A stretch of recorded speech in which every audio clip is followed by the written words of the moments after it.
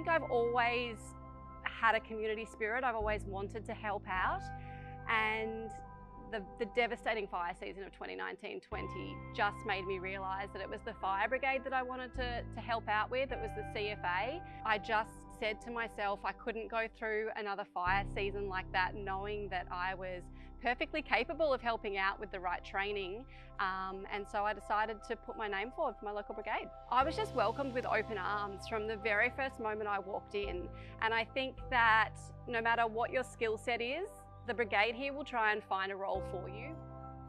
I was really excited to put my hand up for the community safety role here at Edithvale. I do communications and event management as a job.